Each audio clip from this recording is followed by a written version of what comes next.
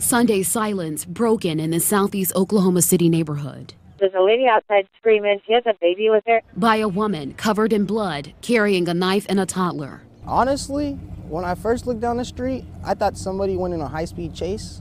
But instead, Oklahoma City police say inside this home they found another child, a little boy stabbed multiple times. He was dead. She's saying that her husband killed her other child.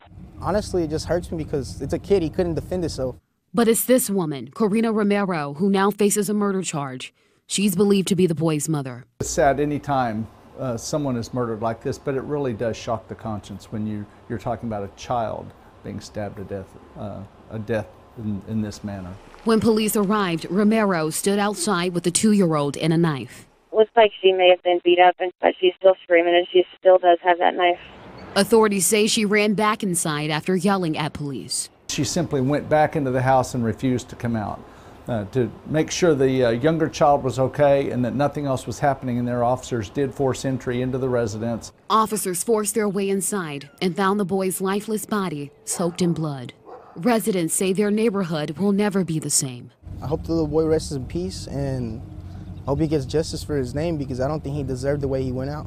In Oklahoma City, Bria Beery, Oklahoma's News 4. All right, Bria, thank you. Police were able to get the 2-year-old out of the house safely. Romero, meanwhile, was booked into jail on a murder complaint. So far, police have not released the name of the child.